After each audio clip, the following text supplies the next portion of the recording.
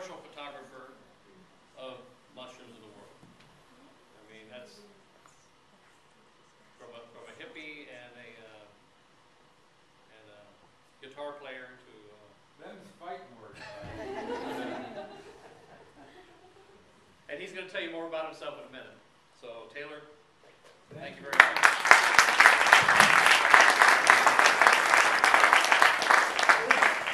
Thank you all very much. First of all, of course, to the club, to Mike and Jane for putting me up. To the student audience, the people that have shown up tonight, I see some faces that I'm very honored by seeing here to see the show. And I'm sure, I hope you won't be disappointed because I had an incredible year this last year, 2013. I've had a bunch of years, as I'll try and explain, a bunch of great years, but this last year, I went to Madagascar, Brazil for the 3rd time, and China for like the 4th or 5th time. But in those 3, plus some trips up the East Coast, because I'm living in Florida now, I've just got an incredible selection of photos that I want to show you. This is a brand new tour. I just did my first show, gosh, was it night before last, up at the Soma camp. So what you're going to be seeing has not been seen by anyone else before, so it's all fresh and new. And once again, they've got me so inebriated, I don't necessarily go by any script, so it's going to be off the cuff and lots of fun. And yes, if you want, turn down the lights. Here we go. And if technology holds itself well in my hands, that'll go like this. So first, a word from our sponsor.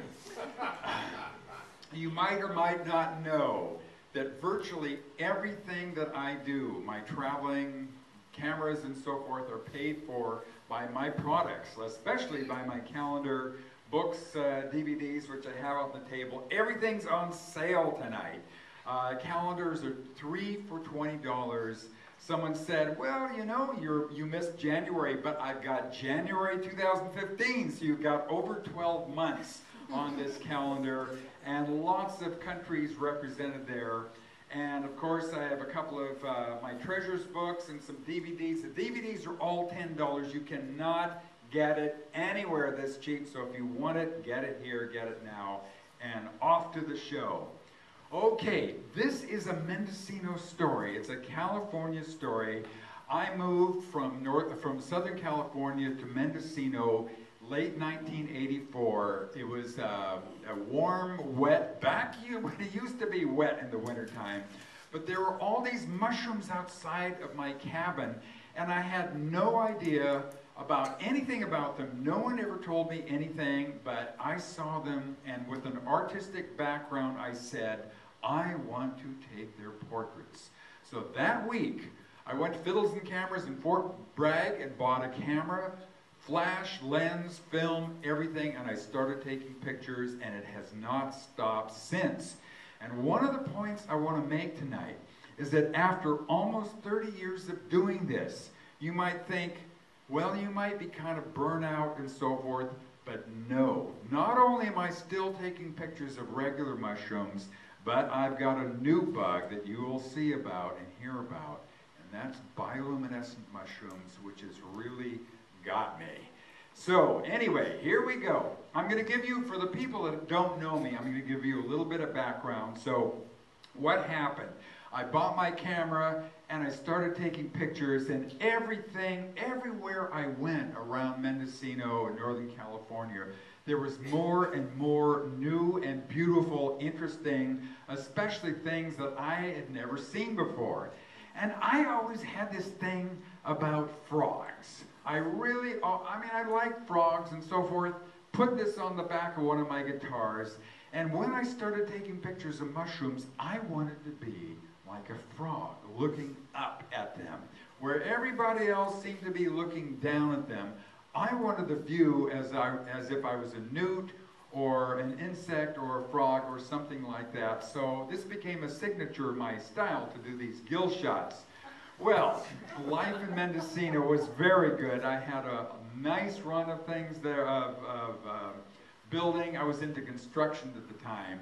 But as I got this bug of taking pictures of mushrooms, I realized it was time to spread out. So I went to the East Coast, and guess what? More mushrooms, more and different, more beautiful mushrooms. Every place I went, it was more and more and more. In 1989, I went to the Soviet Union, Finland, and Sweden. And of course, same thing. It was kind of a bad time, but nevertheless, every time I've been someplace, no matter how bad it is, there's always been something to take pictures of and bring home. Of course, I saw these things, and as it turns out, I mentioned I was in construction. I was in the middle of building an addition on my house, and my house up in Mendocino was a geodesic dome that I inherited on the property. It was just an old hippie style thing. And I was trying to think of, you know, how do you build an addition to a geodesic dome? I got in everything except the top of the stairwell tower, and I realized when I got home what I needed to do with that. And the reason I bring this up is because when I saw those things, I thought of puffballs and not onions. I mean, come on, how many times have you seen pyramidal warts on an onion? I'm sure they were thinking of puffballs or earth stars or something like that. Well, the last thing I did in my career of construction was build a workshop. Good timing, because in 1995 I discovered the computer, and with my math and artistic background and all these photographs of mushrooms, I started going crazy with Photoshop, having a wonderful time putting illustrations together. You might have seen this, or you could see this still on my website. It's on mushroom.pro now, and it's been on one or the other for, gosh, about 18 years. But nevertheless, I had a great time. I've done probably 200 illustrations over the years using mushrooms. And this one here is fish from the Fort Bragg fish store, a little bit of moss, and everything else is mushrooms, period. Anyway, it was 1995, and I realized everything came together. I realized this is a calling. This is something I needed to do, and I needed to start doing some serious traveling. So I went to Australia, and of course Australia, Tasmania, and then Chile, and then the Amazon, and then China, and then Thailand, and Malaysia, and Africa, and on and on. Everywhere I went, more and more different beautiful mushrooms. It's just been constantly that way, and it has not stopped, period. For 30 years, it hasn't stopped. It's really amazing how this is. Anyway, and then there was that country called Florida. So I moved to Florida about 6 years for various personal reasons, but I have some bragging rights here. This has got to be the biggest mushroom in America. And not only that, this thing is edible. You probably would not want to feed it to your favorite guests, but if you really had to, you could probably feed the whole village with this thing. Anyway, we're going to fast forward to 2013. Like I said, had an incredible year. Started off in Madagascar. Now, Madagascar is right next to Africa, but it's not really African. The people there relate to Malaysia, and I'll tell you why. About 2,000 or 3,000 years ago, the Malaysians, the Polynesians, Indonesians were the greatest seafarers on the planet. And they went all over the place. There are actually some records. People think that there were some of the early settlements in South America came from the Polynesians. But the people in Madagascar relate very closely to the Malaysians. And you can see it in the construction, the bamboo and so forth. This is a granary at a farm. But anyway, you go into the towns, it's a little bit different because it was a French colony for 150 years. And so it looks kind of like a Mediterranean town. Very pleasant, very nice place. But what is funny, in this town, Antananarivo, the big city on the island, is that there are many different hills there, but they have these farms in the middle. So they have the rice fields, and there really isn't a center of town, but it's just kind of an interesting way to lay out your city. Anyway, right after I got there, my host happened to be primatologist, and my main host was Dr. Patricia Wright, who started a preserve, Ronamafana, and that became a national park there. But right after I got there, woke up in the morning, they said, Taylor, get in the bus, we're going to someplace. So we were heading out east here to another preserve, and I was just kind of getting my wits about me with my jet lag and so forth, but they had tents and porters, they had everything lined up, and as soon as we got into camp, I was out there looking around, and sure enough, through the rainforest, I started walking around, kind of get a feeling for the trails, and then as soon as the night fell, I found some bioluminescent bamboo there, and I'm thinking, well, this isn't mushrooms, but you know, it's at least it glows.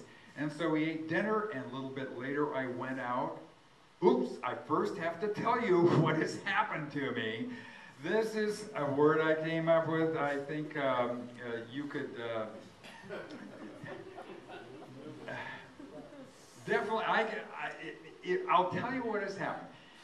Once you see these things out in the forest, something goes on. It's such a special feeling to find these glowing things, this light, this cold light. It's a spirit of the forest. And it's almost like a religious experience, and so I have kind of made up this word, lumacy, so I call myself a lumatic, but whatever. Anyway, later on, I found these little things, and in Brazil, they have a species called Mycena lucentipes, meaning glowing foot or glowing stem. And this is not like those at all, completely different morphology, different shape, and so forth. But I said, wow, this is great. They're very small, and hopefully these have arrived at Dr. Desjardins' office by now. Maybe not, I don't know, but they should be on their way so we can find out actually what this is. But I saw quite a few of these, and it's very exciting for me because anywhere I go and I find these, it's just a wonderful thing, especially if there's something I haven't seen before.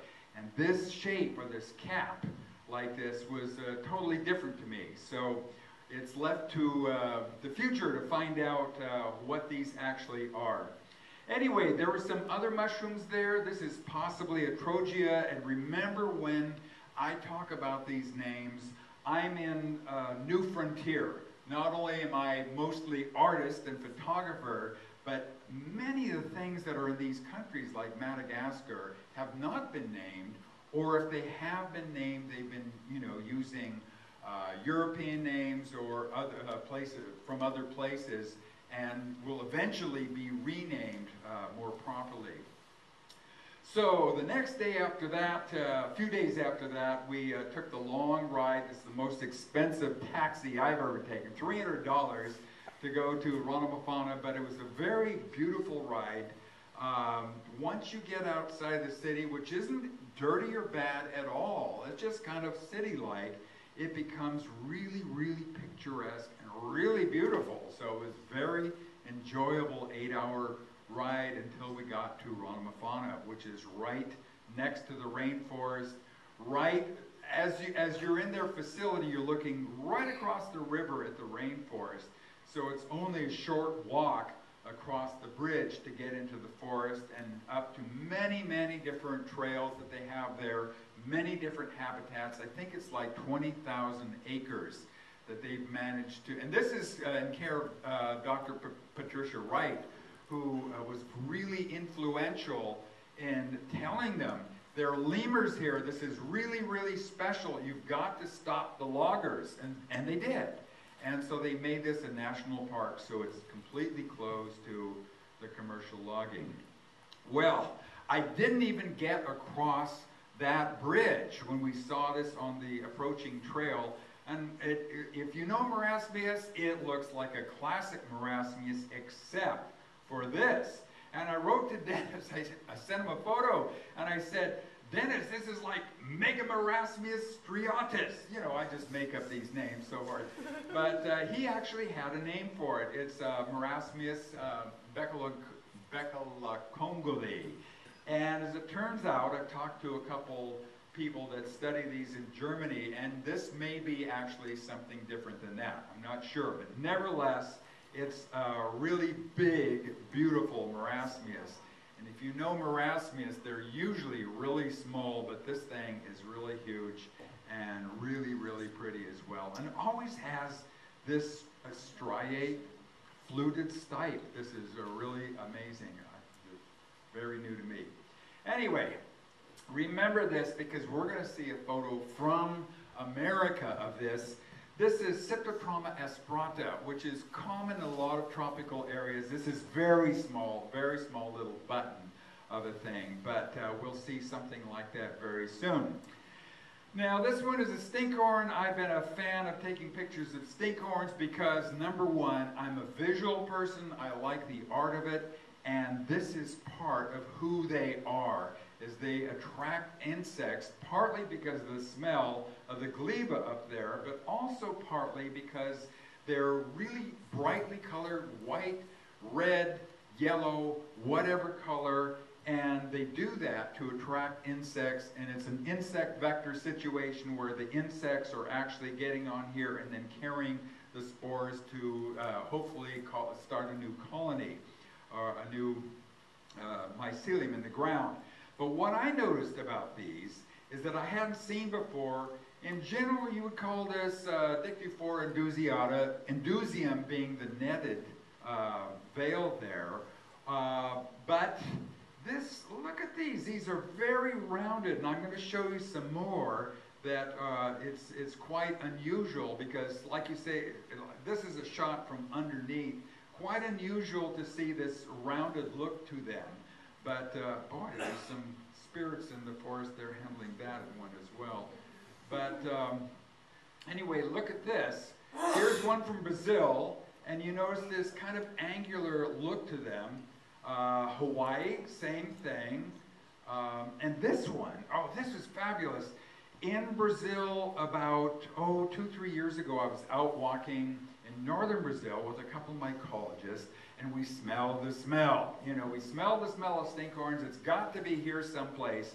And by the time we figured it out, this thing was only about this high, and within 5 minutes, getting my camera and tripod and all that set up, it had grown up this high.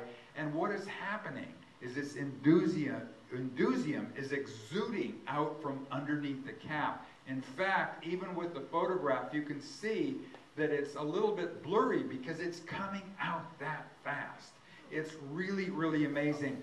So this has happened within 4 or 5 minutes of discovering the mushroom that was only about this high, and then this was another 2 or 3 minutes, and then another 5 minutes after that, it will be completely out. It's really amazing experience. So you don't see this that often. This is the first time I saw that actually in action. But notice once again the angular look of the holes of the veil. Here was another stinkhorn that I saw, and I thought this might be really unusual, but my favorite advisor said Phallus imputicus, as I remember. And notice there's 1, 2, 3, 4, 5 of these here, and there are actually about 24 around this whole area, and some of them on this stump log up, 4 or 5 feet high coming out of it. And then, of course, in the heat dropping down, they come and go very, very quickly. But nevertheless, very interesting. And apparently it was named from Africa, so it's very similar as the African species, or at least morphologically. Anyway, I like cordyceps as well. Cordyceps almost exclusively grow on insects, larvae, or truffles in the ground of some sort. And here we have an unfortunate little stink bug that got it. I'll show you some more. This one was really stumped me because you start thinking of purple mushrooms, Lepista, Lacaria, or how about Calibia iocephala or something like that. But with the current gills, it kind of rules anything out. I'm not exactly sure what it is, but it kind of looks like, morphologically, it looks like an armillaria to me. But who knows? That's something down the road to be determined. This one was very cute. This is only about 1 inch across, 2 to 3 centimeters. And I would have been stumped on that if it weren't for the fact that a couple of years ago I saw another one in Brazil. This is Sarcodon bambucinus, and I had no idea Sarcodons were actually that small. Because, you know, our Sarcodons here are usually, you know, 3, 4, 5, 6 inches across, very big. But this one taught me that no, Sarcodons can be small, so that probably was a Sarcodon. This is another thing that really stumped me and still does to this point.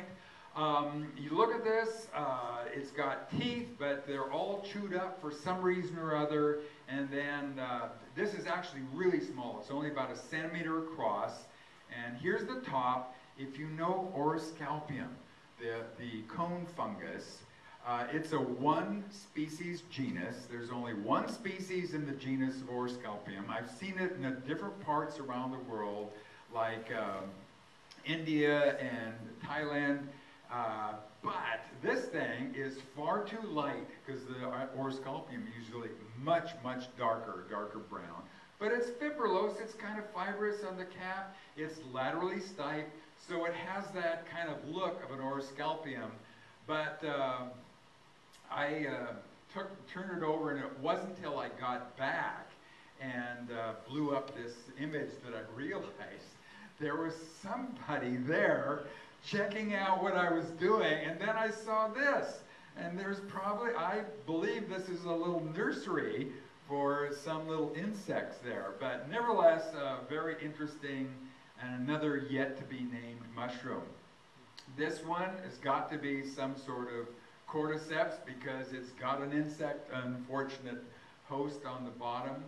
And this one, Marasmius, I don't remember the species name, but my favorite advisor gave me, no. That's the melanotus. What's what? Melanotus. Melanotus, okay. I knew I'd missed some of these, but you know, I can blame it on the wine downstairs. So, there you go. Anyway, another great, beautiful mushroom. And this one I named in honor of the ring-tailed lemurs. I named it the ring-tailed mushroom, but I believe this is a Paniolus. Is that correct? Is that pretty close? But very, very cute, very picturesque as well. This one, I said, oh my gosh, what is this? It's got a stalk. It's a puffball. It's got a stalk. And I'm thinking, what the heck? But I have a friend out west in the Rockies that is a puffball expert. He says, Tulostoma tulostoma exasperatum. And normally this would have these kind of spines all over the cap, but I caught it just kind of the end of its standing life there. Nevertheless, a really, really interesting find. A little Gliophorus, hygroscopy if you will, blue-green, very pretty. And of course, tons of little animal life. And what's really special about Madagascar is you go through the forest and there aren't any mosquitoes. And I said, well, where are the mosquitoes? And they say, well, they're all in the villages, because that's where the humans are. And I'm thinking, well, why aren't they in the forest? And I'm also thinking it's probably because of all the chameleons and the insect predators that are in the forest. It's possible that they're the ones that are keeping the mosquitoes down. I'm not really sure. And of course there are lemurs. It's not too hard to go out and find lemurs, and also, you know, get close enough to take some decent photographs. So I was fortunate to get this one. It's not that easy to get this close and get a good shot, because they go really fast. They're constantly moving. And I just caught them just right at the right time. Now notice this. What this guy is doing is eating bamboo shoots, and these bamboo shoots have enough arsenic to kill us, but they can eat them, and they're the only ones that can. So they kind of have a field day with the bamboo shoots. And not only that, these lemurs, that's the greater golden lemur, these lemurs love these auricularia. And there are stories, there actually is a video of showing them finding these auricularia and squabbling over, you know, who gets what. But it's really cute. It's a really great connection. It was actually great for me and my host, who, like I said, is a primatologist and her specialty is the lemurs, to make this connection with the mushrooms, because that was mine.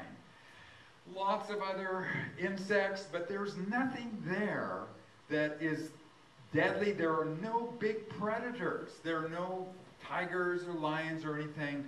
So you can feel very comfortable going out at night, as long as you don't mind a few hundred leeches on you. It's really amazing. You would walk down a trail with nothing next to you, and these leeches would just appear, not big ones, they were little ones, but they would just appear like they fell out of the sky. It's pretty amazing. Fantastic chameleons and all kinds of other wildlife, like praying mantis and so forth. And then there was this guy.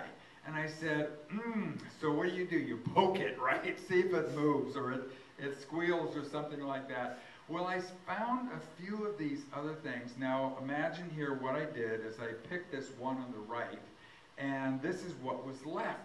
And it reminded me of Lactarius. Lactarius, which is normally orange, but you know, when it stains or gets old, turns green. And it's possible there is a chemical connection. I'm not really sure, but of course what I did before I got too far is slice the thing open. Now it might look like this is hollow, but it isn't. It's actually completely hemispherical, and but just very clear. And I think in time that would turn greenish as well.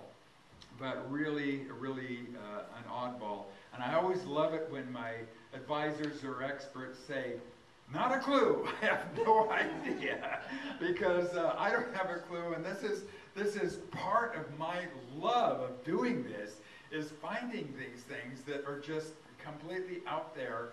Maybe people know what they are, maybe they don't. We'll hear more about that in just a bit. Anyway, here's another cordyceps. I've seen something like this in Southeast Asia, cordyceps nutans. Maybe that's what it was. Of course, another unfortunate host. This I would recognize as a campanella. To me, the closest what I've seen that has a name is Campanella tristis.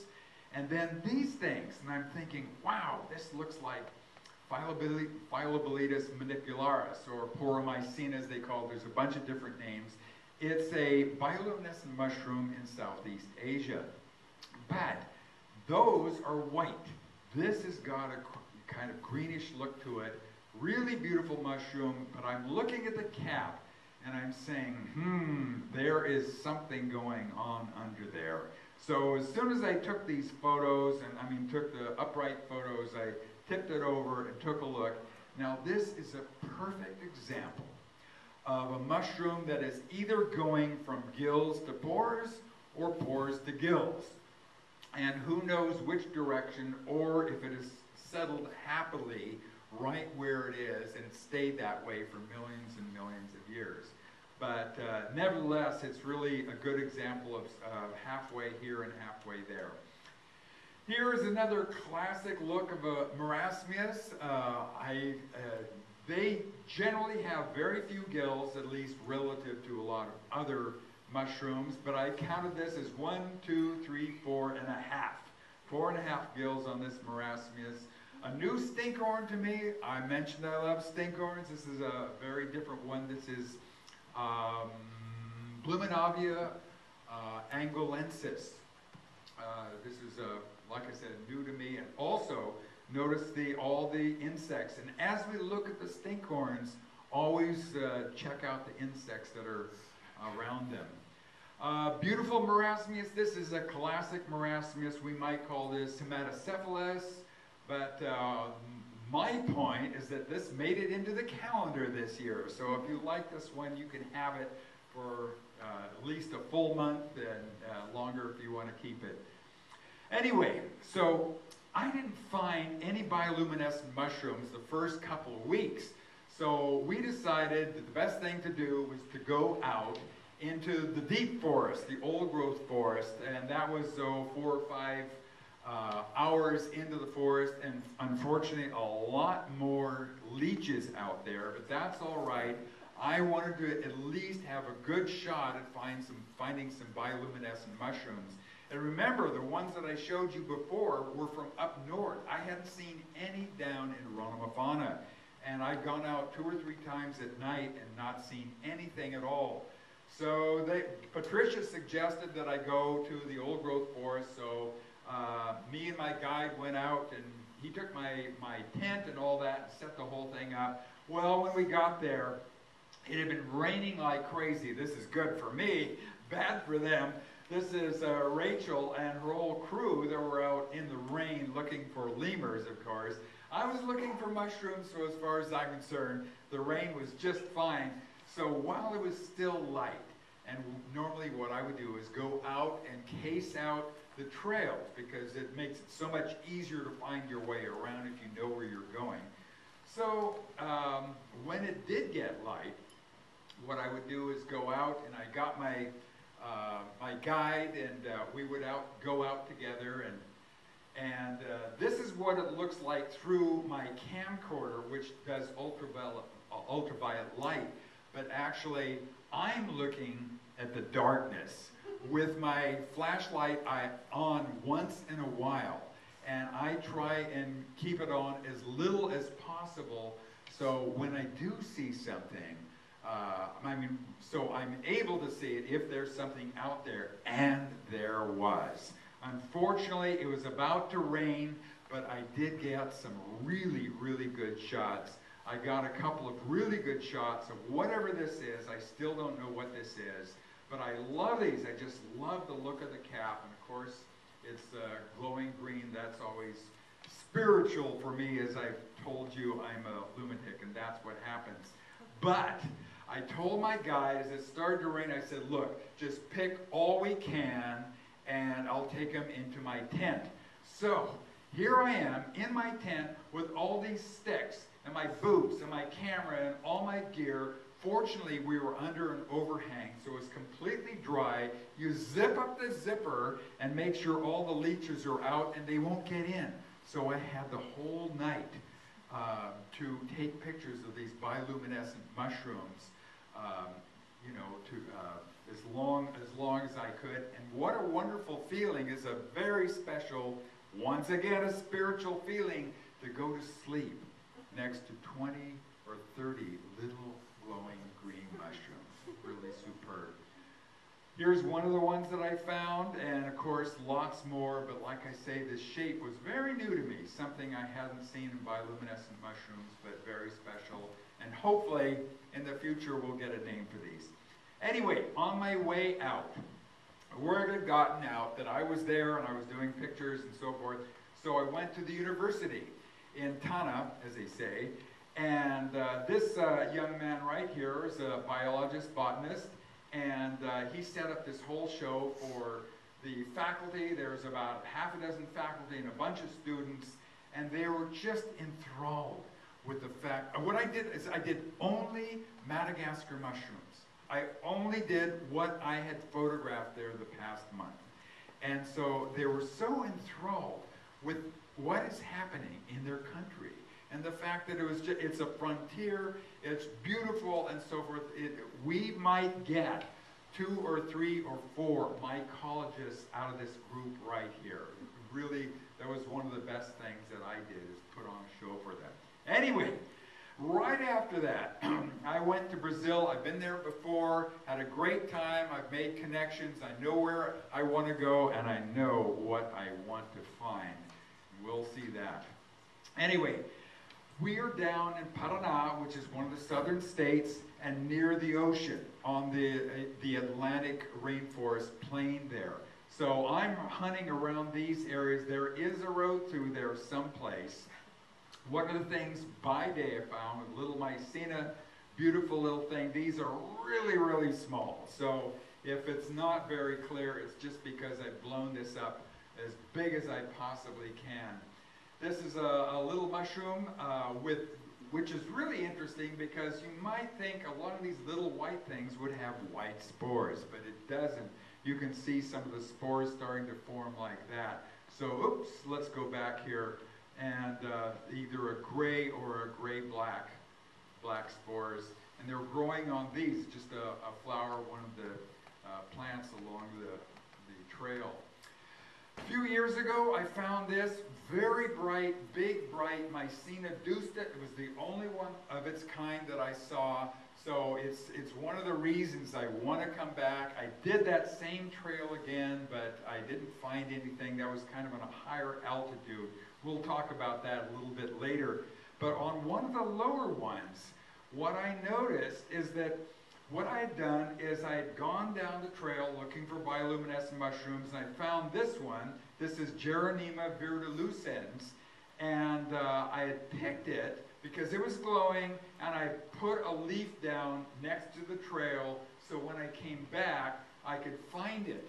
And when I came back, there was this insect. It looks like a cricket or something like that, but there is definitely a major connection. We'll see more of this in the rest of the show as well, of these insects and the bioluminescence. I think this is very important connection. Anyway, this last year, Mycena asterina, is that right? Very, very small, but very, very bright. They're only about 2 or 3 millimeters across, but you can see them 20 feet away because they are so bright. They're like little stars. They're very, very bright, very beautiful little mushroom. And notice the stem doesn't glow at all. And as you watch these, notice that the stem only glows, some both of them, and some just the cap. This is a photo of it. Like I say, a really largely expanded, blown up, but very fragile little mushroom. Anyway, I saw these, kind of a classic, beautiful marasmus, and I said, gosh, you know, you've heard of the kitty cam, and the snake cam, and the surfboard cam, and the weather cam, and this cam and that cam. Has anybody in this room who didn't go to the show up in Soma, has anybody heard of the cam? Well, I put my video camcorder on my camera, and this is what happened. I'm going to turn up the volume here because I think I've got some.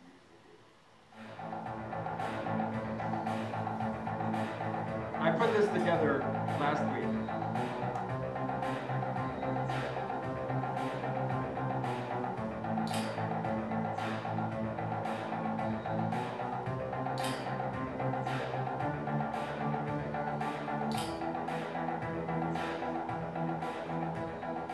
Okay, you heard it first, the cam.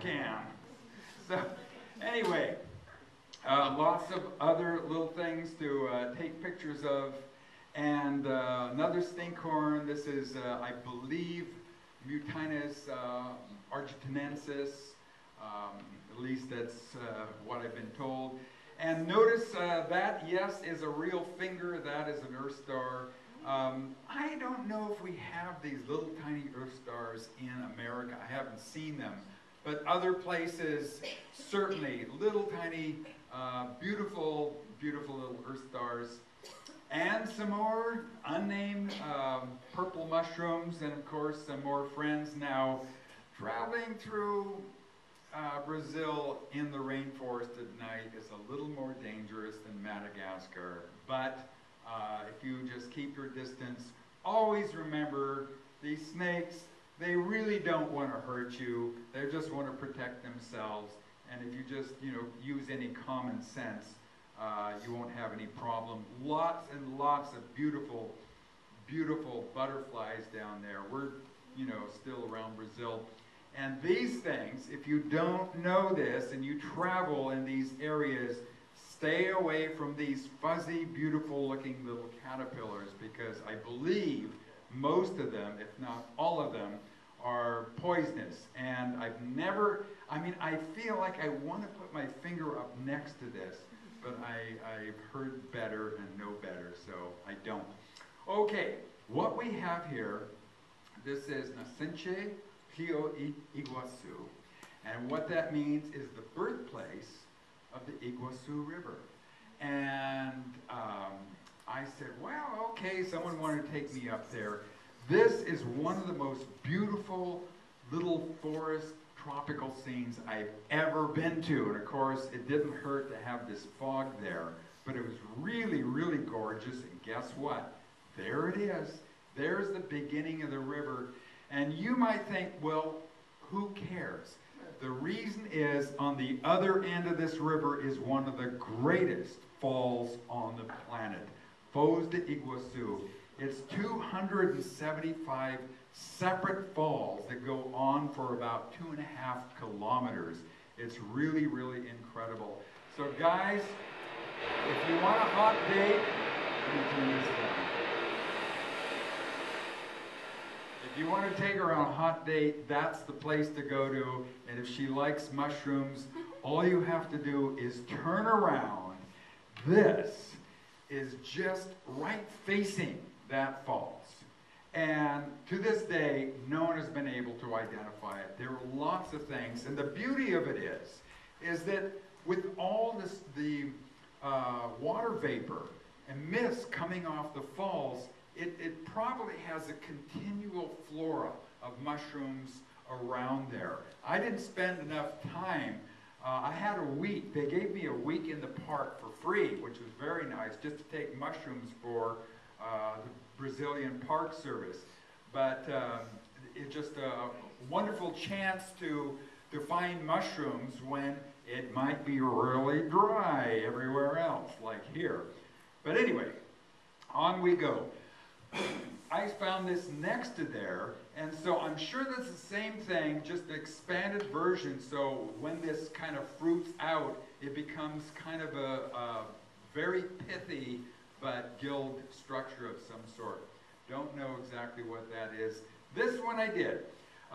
This I've seen in Puerto Rico and other places, Philipsia domingensis, a beautiful little Ascomycete.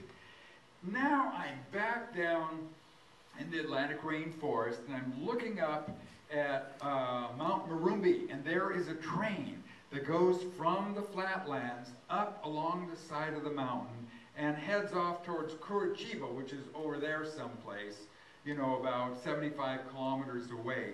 And so I wanted to go hunt for bioluminescent mushrooms up there. So I didn't really tell anybody what I was doing. Of course, I usually don't. But I took the last train up the mountain, got off on Marumbi Station, which is a hiking up, hiking down. They wouldn't let me hike up, but they would let me hike down. So I got off about 6:30, and then I waited and waited and waited for it to get dark. And I was very confident. I thought I knew how to get all the way back down there. It took about 3 hours to get to the next park station, which I found. It was all really good. But then took a taxi back to Moretz, where I was staying. But I found mushrooms. Oh, this is the train up the hill, and that's, of course, the mountain, and that's, of course, my self-portrait of me in my boots. And before I get to the bioluminescent ones, this actually is a lot darker than it looks. Fortunately, with the new cameras, they take much, much better photos in the dark. In fact, I bought a bigger, better, faster camera today for the next set of bioluminescent mushrooms that I'm going to collect and bring to you. But anyway, I took this picture, and I love these because they're blue. And this is Clitosebula azurescens, and if you buy a calendar, you will get this for August. Just keep that in mind. 3 for $20. Anyway, I love this. I love blue mushrooms. So here's what I found on the trail as I was kind of sneaking my way down through the park and out of there. Anyway, at some point it was time to come back. Oh gosh. gosh, you know, I did plug this in, but I think I yanked it out at some point. Hang on, hang on. You know how technology is. Hey, don't you like it when things... No, we got it, we got it, we got it. It's pretty amazing. I remember that I tripped on it and must have pulled out the plug. Anyway, back home to Florida, this is one of my favorite palm trees. I love palm trees.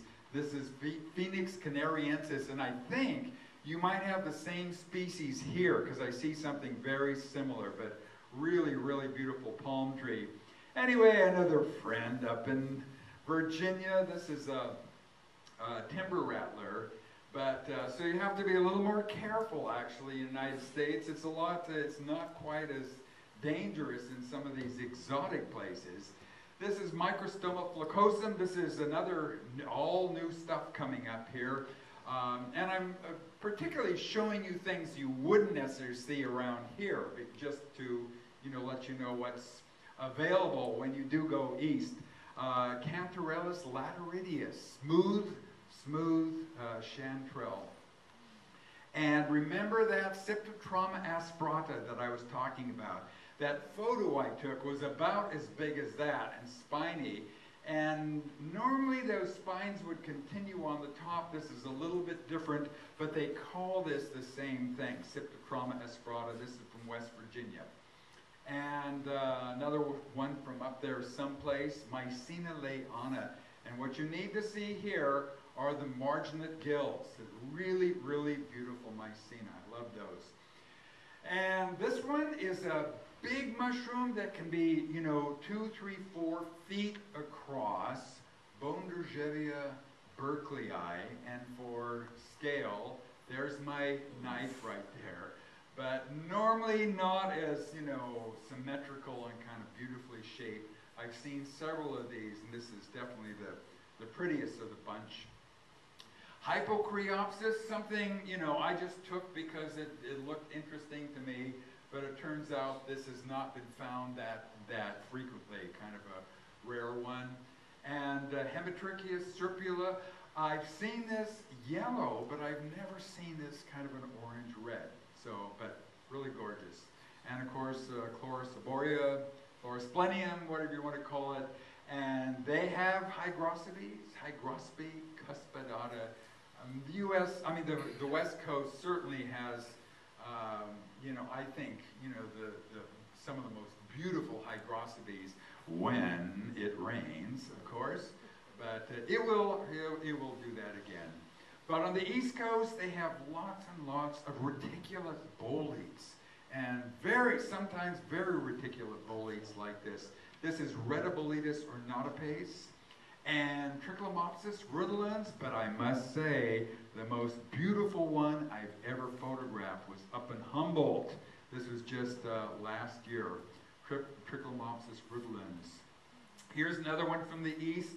This is a Hohenbuchelia mastrucata, and a shot from below. And this is my favorite Valentine mushroom so far, Calostoma. Kiss me, I'm a Calostoma. Calostoma insignis. And then again, here we go. These are great, big, beautiful jack-o'-lantern mushrooms, Omphaliotis illudens. And these actually glow in the dark. However, up until recently, I had tried many times to get a shot of these. And what I realize now, it isn't necessarily the photographer or the camera or whatever. Sometimes they glow and sometimes they don't. That's all there's to it. And if you get them when they do glow a lot, you just consider yourself lucky. So at one point, just a few months ago, I saw a collection, the biggest group of these I've ever seen, probably 200 in about 24 different clumps. So I got one of those clumps and I got the photo that made me happy for the species Omphaliotis illudens. Another one that I'd seen, but I hadn't photographed bioluminescent was Pinnalis stypticus, and this is a guild mushroom, got some good photos of that. And back in Florida, a couple of years ago, I found this. And I thought first it was a chanterelle because on the ground, I didn't expect to see any jack-o'-lanterns around Florida, but it turns out this is Omphalota subilludens. So the Omphalota illudens, they call the jack-o'-lantern. I call this the Jill-o'-lantern. And in James Kimbrough's book on common Florida mushrooms, he says this is not known to be bioluminescent. But 2 years ago, I got what might be the first ever photo of the bioluminescence of this mushroom.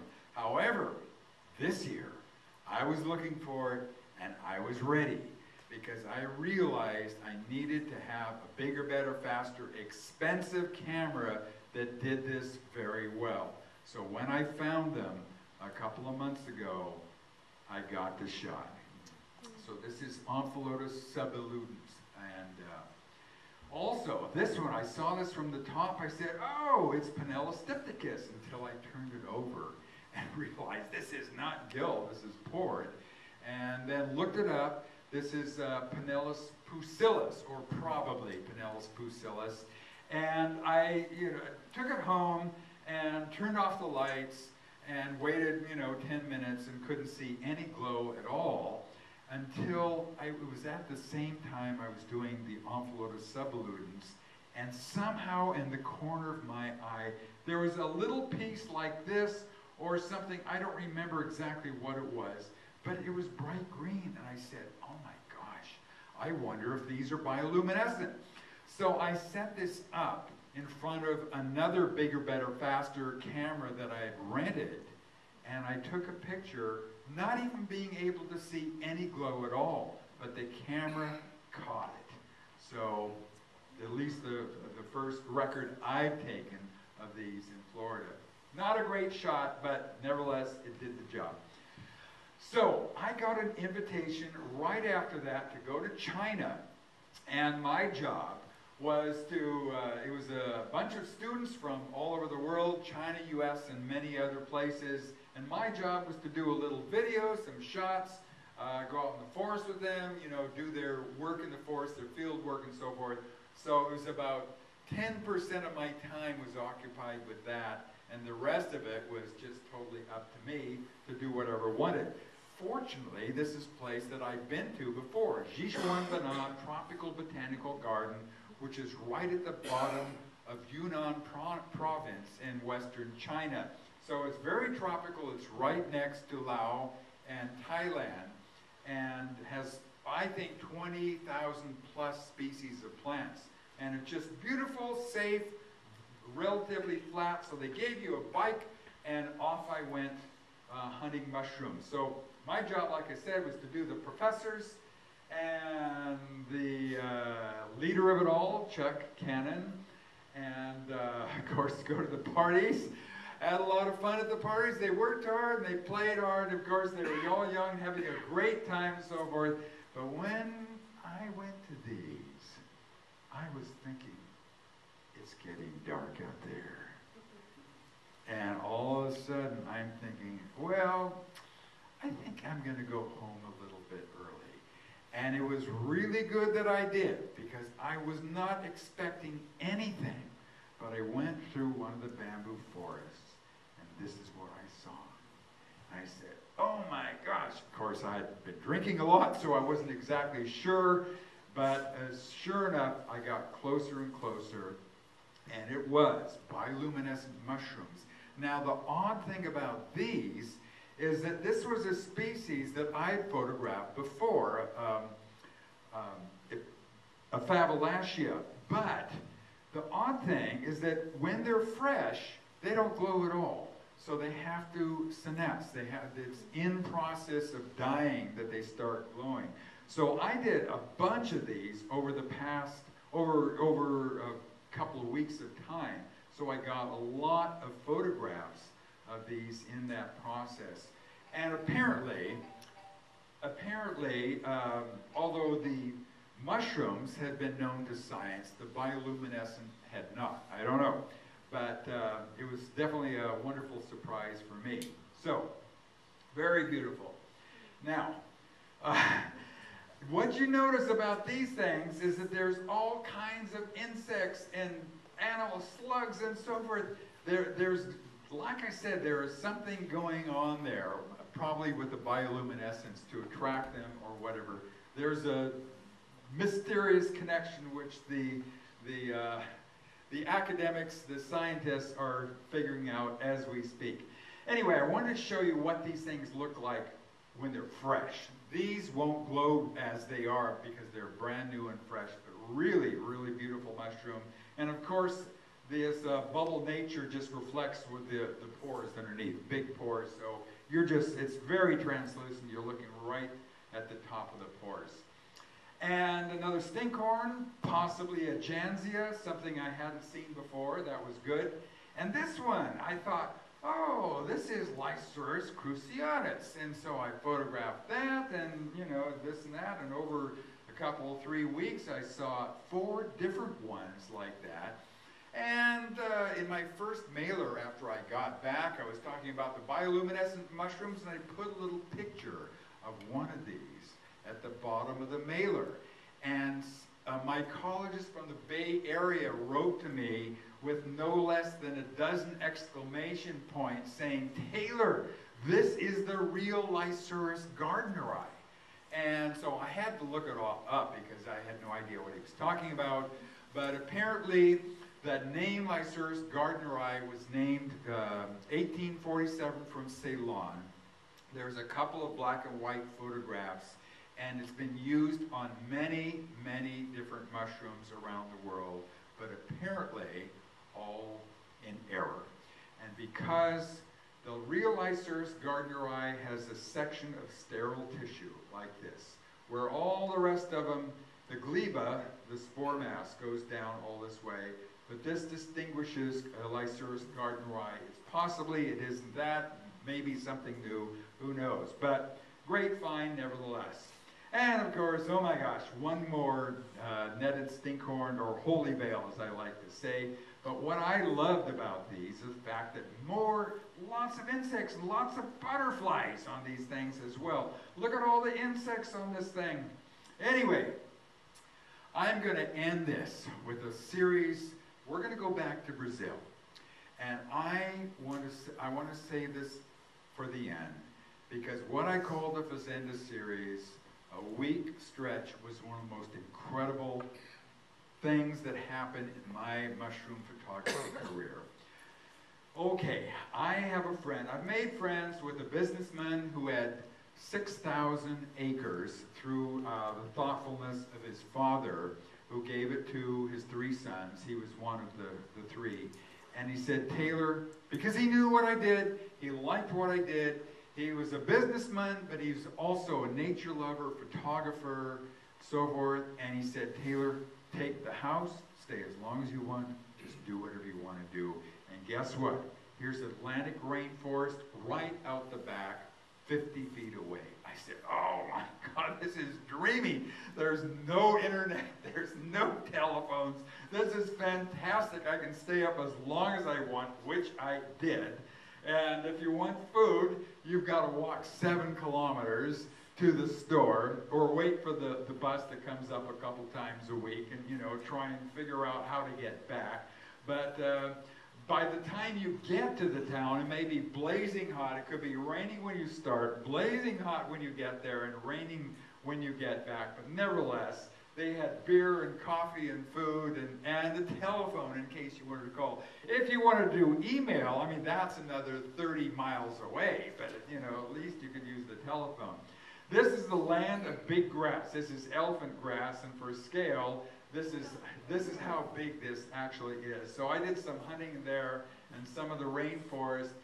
Now they had 2,000, about a third of the property was recovering rainforest. Some old growth, but some recovering. So this is what they were trying to do, is help the rainforest kind of recover to the way it used to be. Because a lot of this used to be old buffalo farms, water buffalo farms, and sugarcane. So by day, I would go out, like I mentioned before in Madagascar, by day, I would go out and case out all the trails and kind of get to know the forest so I can get home, because I'm doing this all myself. And I don't have a guide here at all, but I would case it out, kind of learn the trail, and I never, ever would go out with without a compass, because the sky would almost always be covered over with clouds, sometimes raining off and on, and you have to be able to get back. So this is why I would do that. As it turns out, I hit it right on time. This is really perfect timing, and one of the reasons you see me sloshing around is because a lot of the mushrooms that I saw were half in water and half out. They apparently just really like it when it's really, really wet, at least the ones that I found. Here's another one. I'm looking straight up at a stick, so all these are coming straight out of a stick.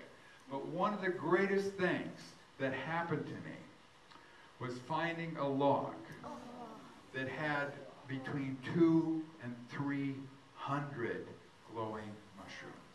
And this one I knew. This is Mycena lucentipes. And the fact that only the stipe glowed led to what you're going to see. What you're seeing here is only half the stick. Here's the other half. It was absolutely incredible. And of course, in the forest, it's raining every 5 minutes, so I really couldn't do anything serious in the forest as far as photography, so I took it home. And I set it up, and that night started taking pictures, and you can imagine with all these mushrooms, there are lots and lots of different scenes. So I took some, and I was taking some photographs, and I was thinking, gosh, you know, it'd be great if, well, I tried my LED light on it, and here I'll show you, try my LED light, and for ID purposes, this is great. And I'm thinking, well, you know, it's been done before, but why don't I mix them? Like, take a 3-minute shot for the bioluminescence, and then shine my LED light for a few seconds to see what happens. Right off the bat, they turned out incredibly. This is the first one I did. And I said, wow, that's really great. So I spent all evening long until it got light, you know, until the sun came up, because you have to have the dark, doing the same thing, doing kind of mixes of these things like this, with some just wonderful, wonderful effect. And the next night, the clouds parted, and I realized it was a full moon. And I said, oh my God, I've got to do this. So I took the stick outside and I started taking pictures of bioluminescent mushrooms and moonlight. That's all you're seeing here. No artificial light. What you're seeing in the background, who's that? Who's making noise?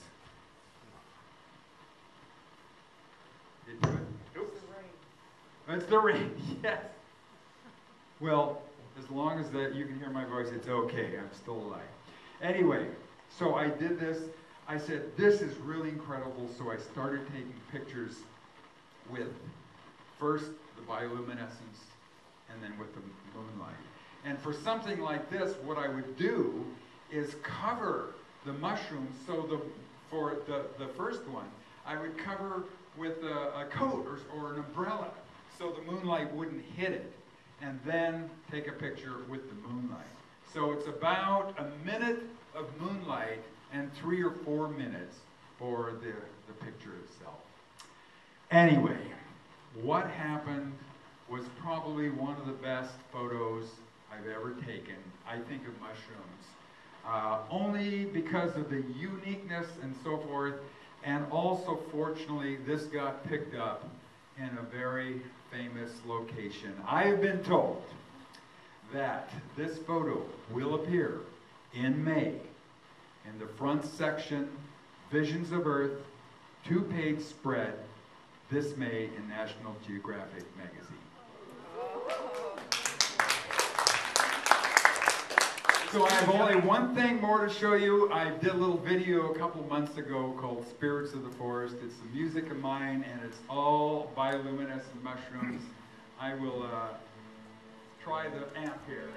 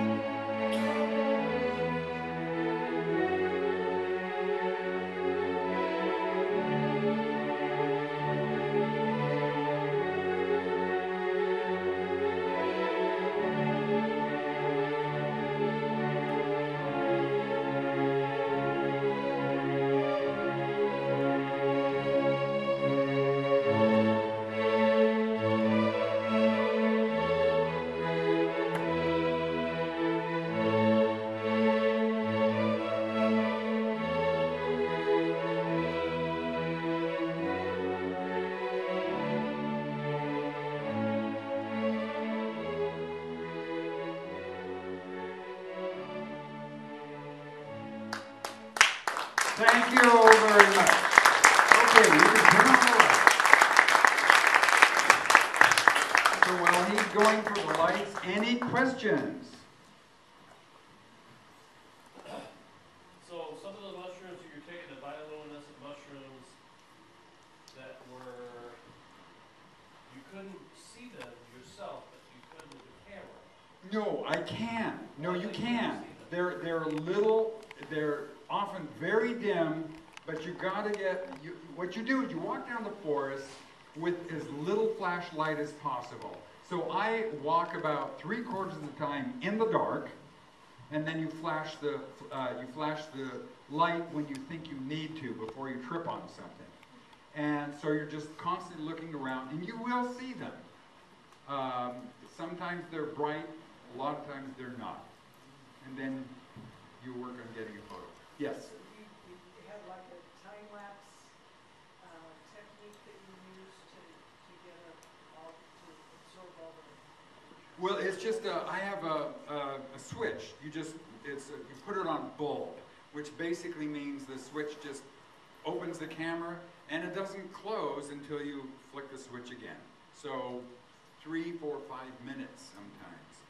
Yes? If I'm using a UV flashlight to shine on somebody's mushroom, but they don't glow, you can't get them to, I have this flashlight, but,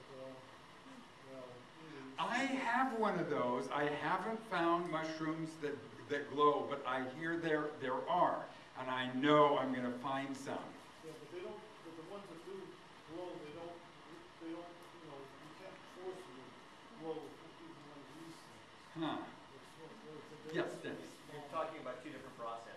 Yes. You're talking about fluorescence Fluorescence, they don't versus fluoresce. luminescence. Yeah. Yeah. And fluorescence is when you shine a light of one wavelength on an organism, Yeah. and it shines back a light, reflects a light of a But the different ones wavelength. that bioluminescence do not fluoresce. When they don't want to fluoresce, they're just totally nothing. Yeah. Shining on some Russians, a lot of Russians. Ordinary. These produce their own light, completely produce their own light, which is what I love about them. Yes? You said you put it on gold. Are you using still film camera, or is that gold digital? Digital, yeah. So you know right off when you get a picture? Oh, yes, absolutely. And one of the things is that in 3 or 4 or 5 minutes, I mean, a lot of times these mushrooms move. Either they're growing or dying, or something happens, and so you've got to check them. And a lot of times, that turnaround, and it just takes a lot of time for each photo. What camera are you using? Well, as of today, it's a Canon 6D. but I was using a 60D, which is okay if they're bright. It's not known